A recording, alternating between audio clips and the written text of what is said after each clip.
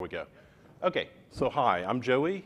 I'm a little bit sleep deprived and sick, but I'm going to try to get through this talk, and I hope that I'll get some useful feedback from you guys. I hope that you know your security stuff.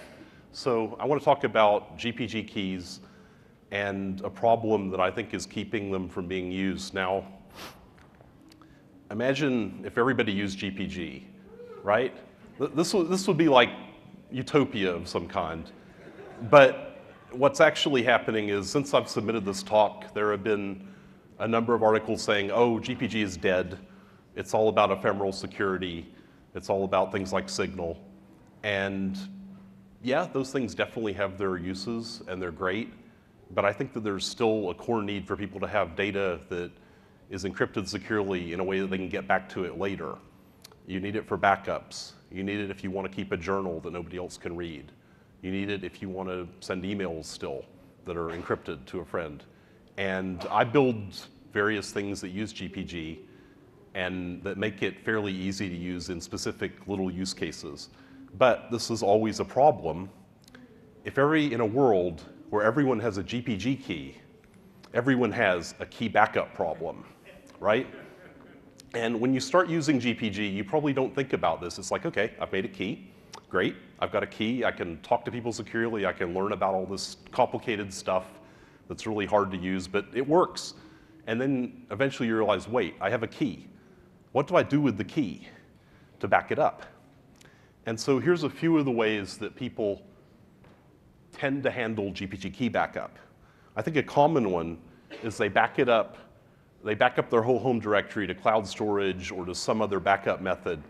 And that's great, except now you've uploaded your GPG key to the cloud, which isn't great, right?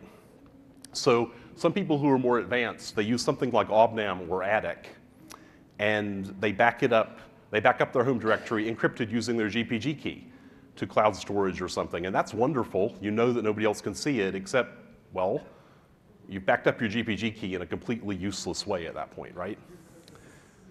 So a really nice way is paper key, which has been around for a long time. Back when people had a lot of printers and they printed stuff out, and they maybe typed stuff back in, large sheets of paper containing GPG keys.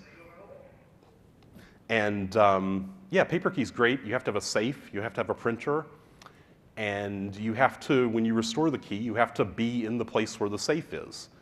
Well, we tend to move around a lot, and we may not have a safe, or we may not trust where the safe is to be secure enough.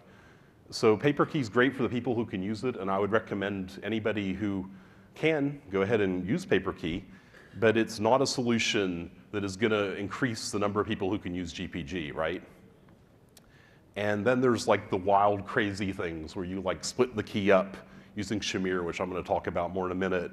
And you scatter it here and there, and you do all your wild and crazy stuff.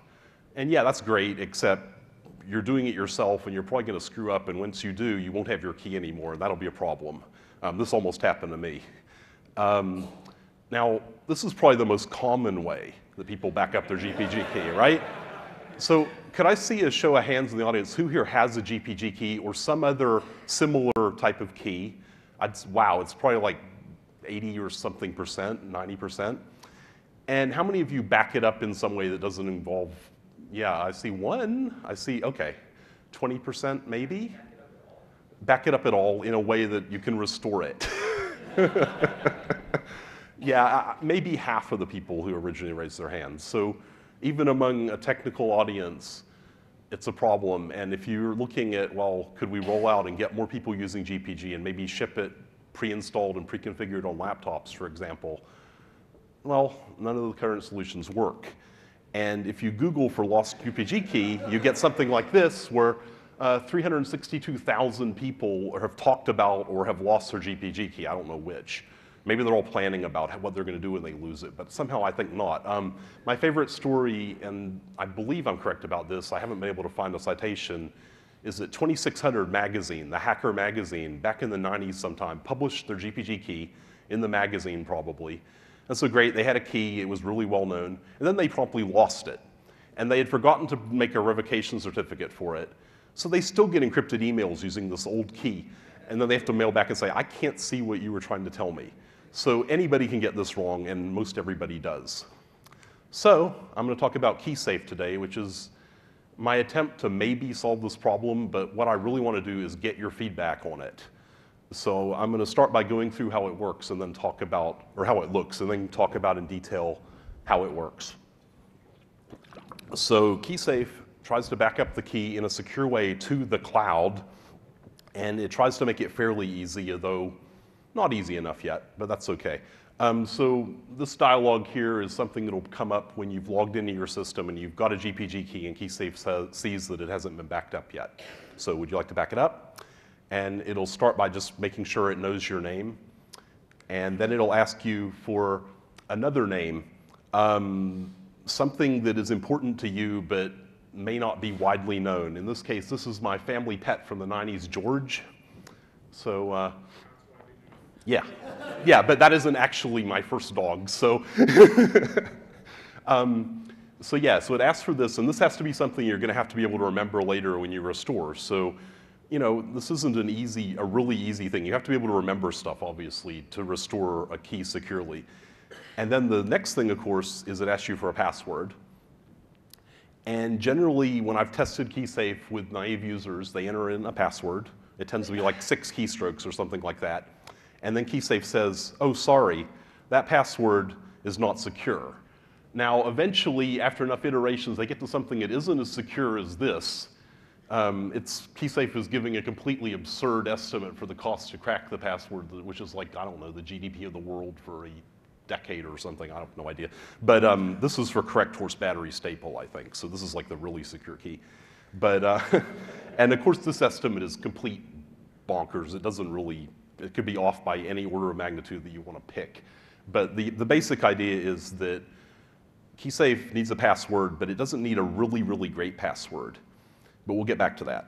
So after you've finally gotten a password that seems good enough that you're like, okay, it takes like $1 million for somebody to go crack my key or whatever number seems good for you, Keysafe will go back it up. And this step actually takes 20 minutes to run, which I'm going to get back to later. So once it's done backing it up to the cloud, you're done, great. So here's how the restore process works. You start it up, it sees you don't have a key, so it's like, would you like to restore, and what was the name that you told me before? And this has to be the old name. If you've changed your name in the meantime, you obviously have to enter in the same data as before to restore. And then you have to enter in, again, that same thing that was important to you, in my case, George, and your password. And it downloads the encrypted data and takes 10 minutes just to download the data, which is important. And then there's a point here where it takes 25 minutes to an hour to decrypt the key that is downloaded, which is pretty much where most of the security actually comes from, is this step, which I'll again get back to. So here's the building blocks, cryptographic and otherwise, that I use for Keysafe. Argon 2, Shamir, Secret Sharing, AES, the cloud, Tor, and this charmingly named password strength estimation library that is itself a fairly decent password. So, so I'm going to go through some of these. I assume that you know what AES is and the cloud and Tor, but yeah, Argon 2 is a password hashing algorithm. It was in the password hashing competition in 2015, and it's designed to be memory hard, which means that it takes a lot of memory to run Argon 2, and as far as we know, there's no way to get around that. And it's designed to be GPU and ASIC cracking resistant, although of course, when you say something like this, you're talking about in the future it's going to be hard to do something, and that's a hard statement to make, but that's what the experts say anyway. And Argon 2 has a couple of knobs that you can tune when you use it, so you can control how many iterations it takes to generate the hash and how much memory it uses and how many threads it uses.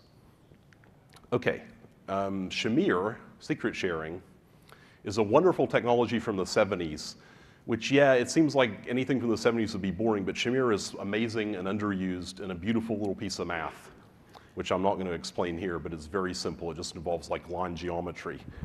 And the way Shamir works is you have a secret, say a GPG key.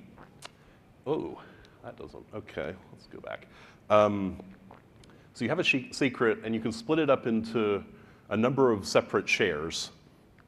And then when you split it up, you can pick how many shares you need to reconstitute the secret. You don't need all of them. In this case, I've only taken 2 of the shares and gotten the secret back, and I could have taken any 2 of the shares. And you can tune this number, but Keysafe uses 3 shares and 2 needed to reconstitute it by default because, well, reasons. But yeah, the wonderful thing about Shamir is if you have a single share, you would think, well, now I know 1/3 of the key. Like I know every 3rd bit or something like that. But in fact, you know nothing about the key. The only thing you know is if I get another share, I'll know the key. But you don't know anything. It's a perfectly secure system from an informational theoretic point of view. So that's a great building block. Like I said, underused. So here's how it works. And I apologize for the complexity of this slide, but it's really not that hard. So we start off, let me get my pointer going here without, maybe it's that one. No. That's weird. Okay, well, oh, was there? I didn't see it. Huh. Oh, well, whatever, I'll just point. Okay, so we start off with the AES key, which I'll get back to later. And we start off with the secret key, which is your GPG secret key, and a checksum of it. Oh, we're on the wrong side. Okay, we start off with the key and a secret and the checksum, and we get the size. And then we pad that out. So we have a 32 kilobyte padded piece of data and an AES key, and we just run it through AES. Now this gives us an encrypted chunk of data. And then we chunk that up into pieces that are 32 kilobytes for reasons that I'll get to. And each chunk gets split by Shamir into shares. So we start with 1 GPG key and we come out with either 3 shares or 6 shares or something like that. So when you want to go back from these shares to the original secret, you just basically reverse all the arrows. So you start with the shares, you use Shamir, that gives you a chunk. You combine the chunks together, you get the encrypted data, you run it through AES using the same AES key that you used to encrypt it, and that gives you the padded thing with the secret and the checksum. So that's all really simple, and I don't think there's anything like, revolutionary here. It's just a bunch of simple building blocks put together. But how did that AES key get created, right? Okay, so here's how we make the AES key. We start with everything that we prompted before when Keysafe was getting run. The password, the name, and the other name, George in my case. And we use the name and the other name and a random byte of data. It could be more than a byte, but right now it's a byte, a single byte of data. We use that as a salt. And so this is just like hashing a regular password, but in this case, we're using a salt that the user provided, and we use Argon2, and we run it in a way that takes 12 seconds to run, which is important. I'll get back to why. And that gives us the AES key, okay? So, if we want to regenerate the key when we're restoring, the user again tells us the password and the name and the other name, but we pick that random byte of data, and we don't know what it is when we're restoring. So we end up with 256 AES keys. So we have to run Argon2 256 times, which means that it takes 25 minutes on average to get back to the key. Okay, so this is one way that we have kind of a tunable difficulty knob. In a way, this random byte is a little puzzle that you have to figure out to get the original AES key back, okay? So we can look at how expensive will it be to crack a password if you say you have those little chunks and you're just going to try random passwords or various passwords out of a dictionary or whatever. And every guess that you make for a password, you have to do 50 minutes of work, 50. So that's a pretty expensive amount of work to need to do because you have to try all 256 keys. And so that's where we come up with these cost estimates. And the important thing here isn't this insane number here, it's the fact that a weak password, which is 30 entropy, takes a fairly decent number of CPU years of work in order to crack it. And even a bad password, which is 19 entropy, which is a horrible password, takes like 25 CPU years. And I actually have a little password strength estimator here. If somebody wants to come up with a password, not your normal password, anybody shout one out. 1, 2, 3, 4, 5, 6. Woohoo, it's got 1 bit of entropy. Try again. What? I can't hear you. Oh, Hunter 2. Yeah. Oh, whoops. Yeah. Yeah, so that's a 10-bit password. Not a good password, but maybe if we do Hunter 2, there, 27 bits. So that's a pretty crappy password. And yet, it's still going to take something like maybe 20,000 CPU years of work, which I think, that's pretty reasonable. The idea here is to make a system that a regular user who has regular password habits will still maybe not be immune from having their key cracked, but it's going to take an adversary a certain amount of work to get there. Okay, so Keysafe kind of uses layered defenses, right? Kind of like a castle. It starts with that password, which is the main line of defense. But before the attacker gets to the password, they have to go past the plane in front of the castle, and they have to go across the moat and climb the wall.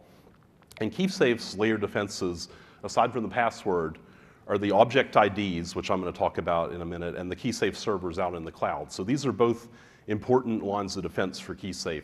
The idea with these is that until the attacker has gotten past these, or say compromised the server or something, they can't start trying to crack your password. Once you think an attacker has started cracking your password, well, I have so much time before this key is useless.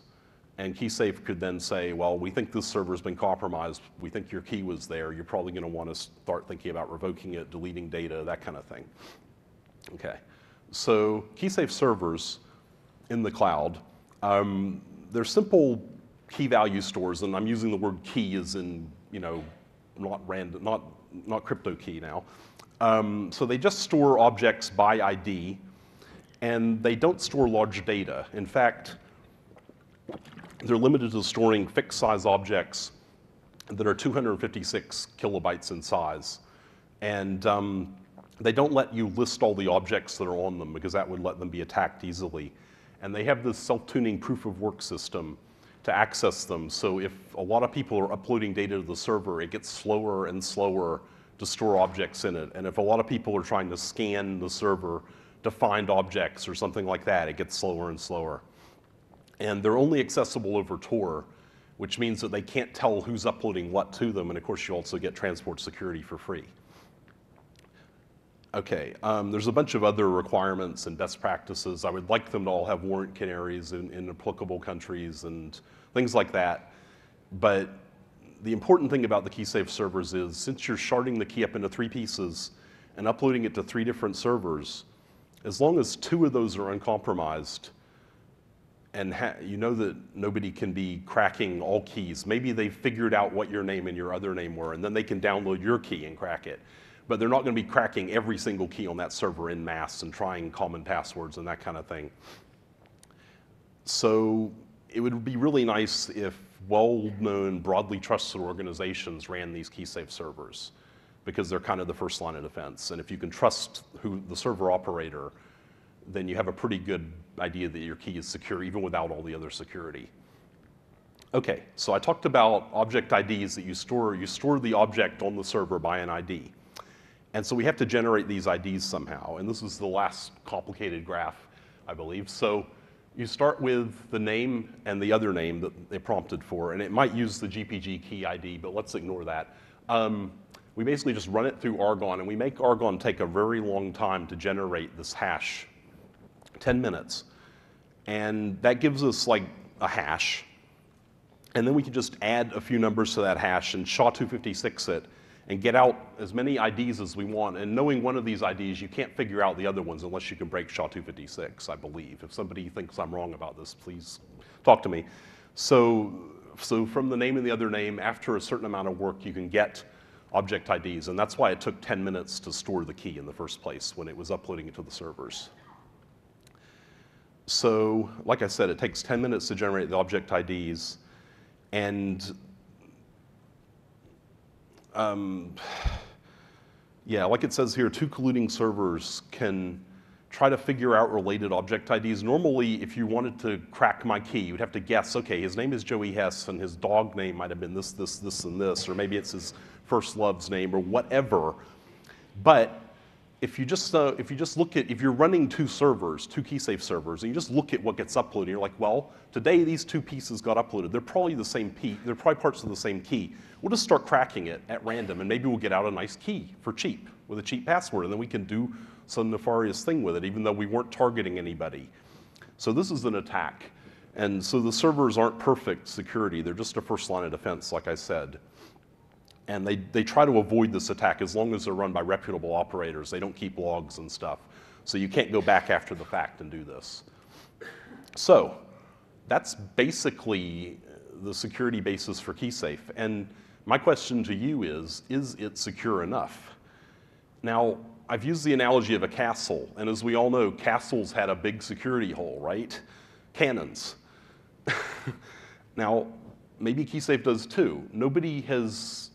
Well, I was going to say nobody has built something like this before, but in fact, when I went and looked, there's been about 4 or 5 projects that have done pretty much similar things, taken a few of the same pieces and put them together in similar ways, and none of them have been like cracked or anything. It's just that nobody has gone and used them very much, and maybe they haven't been as secure. I don't know. It seems to me that this system could be fairly secure for the lower value GPG keys. I'm not saying that if you run a Linux distribution and you've got your distribution key that you use to sign all of your packages, you should upload it to Keysafe. Oh no, you shouldn't. But if you're just a regular end user and you want to help your friend use GPG and you don't want to worry about them losing their key and being very annoyed at you that you got them to encrypt it with this key that they now can't see any of their data anymore, then maybe Keysafe would be a good solution. So, whoa, I missed a slide. Where'd it go? Huh? How did that happen? Okay, there's something about, there it went, okay. So here's the current status. I implemented Keysafe in Haskell. It's like 3,600 lines of code, so it's pretty small. It's in Debian Experimental because we're not positive that it's secure and we don't really want to encourage use until it's gotten more security review. Anthony Towns, who is over there in the audience, has provided invaluable security reviews for it, but could definitely use some more, and nobody has looked at the implementation except for me. So if you know Haskell, or you'd like to learn Haskell by reviewing a piece of code, have at it. There's currently 3 Keysafe servers scattered around the world. The one at Purism, it's on in an island in the Mediterranean whose name escapes me right now. And then there's one in the UK that is in the process of moving to Switzerland, which would be great. That seems like a perfect place. And then I threw one in Indonesia just because I could. We need more servers. If we get more than 3, we can do more interesting and things. The more pieces you can split the key up into, the harder it can be for an attacker to figure out which pieces it needs to put together and stuff like that. So that's pretty much the current status. It works. There are servers. All the servers have committed to run for at least 10 years. So if you want to back up a key, you know that you should be able to restore it in 10 years, or we've made a fool of ourselves, one or the other. Whoa, this thing is being annoying. Okay. Yeah, I talked about that. Okay, so if I have time, how am I on time? Okay, so there are a few ways that you could take Keysafe, and if you were, like if this didn't seem secure enough, but you're like, it's still kind of interesting, you could use it in other ways. Keysafe lets you tune the number of Shamir shares that you make of your secret key.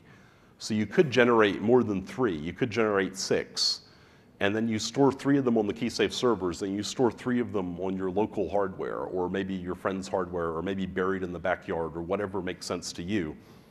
And then to restore it, you could have it configured so you need 4 shares, which means that, well, you could pull it down from the internet and get 1 share. Maybe you carry it around on some piece of secure hardware or something. And that way, if you're traveling, you could restore your key. Or you could say, well, if 2 of these servers happen to die, I can still get my key back, things like that. And since it's a small chunk of data, which is a complete binary blob with no distinguishing features, it's pretty easy to just stenograph it into, say, your hard disk partition or an image or something. Of course, these again get into complicated stuff and good ways to lose your key too, but it's there for the more paranoid folks. So I'm not going to talk about this, but Keysafe has kind of gotten all the tunable bits and parameterized in a way that if I made a bad choice, I can probably fix it for new backups, not for current ones. And yeah, that's Keysafe. I wanted to thank Purism, who supported this work, and my Patreon supporters who supported this work. And I really wanted to, we have a few minutes. If anybody has thoughts about how it's secure, insecure, whether you wouldn't want to use it, whatever, I would really appreciate your feedback. So thank you.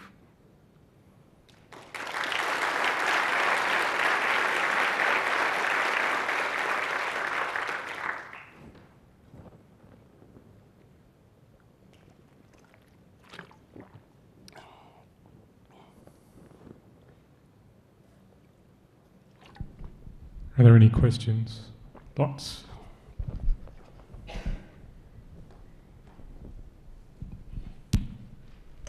Thanks for the talk.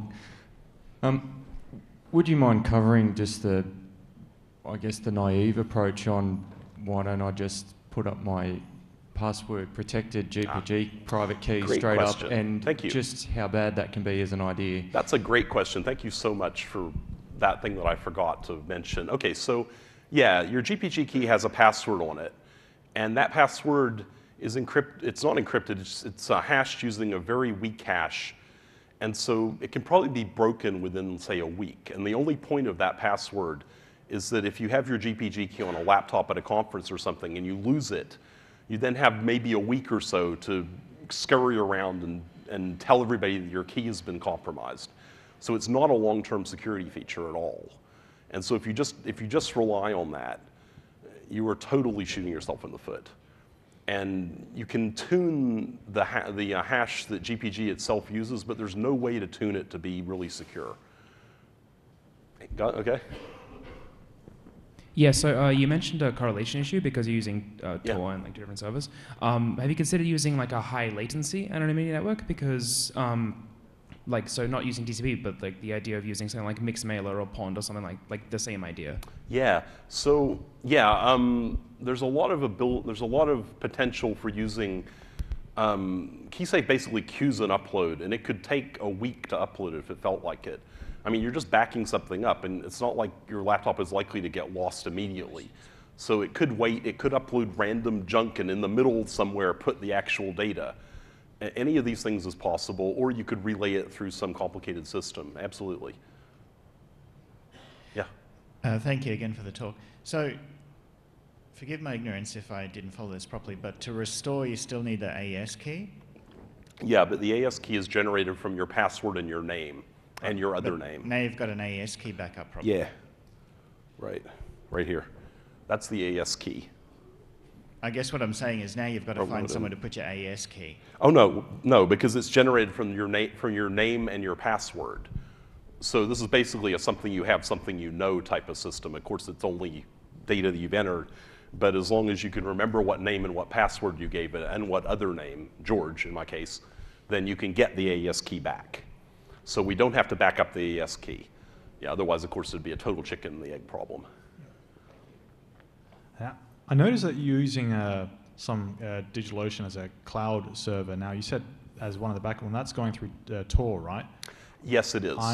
I'm wondering, though, with the terms of services of many cloud providers, what's the risk that they will just go, no, you can't use this anymore?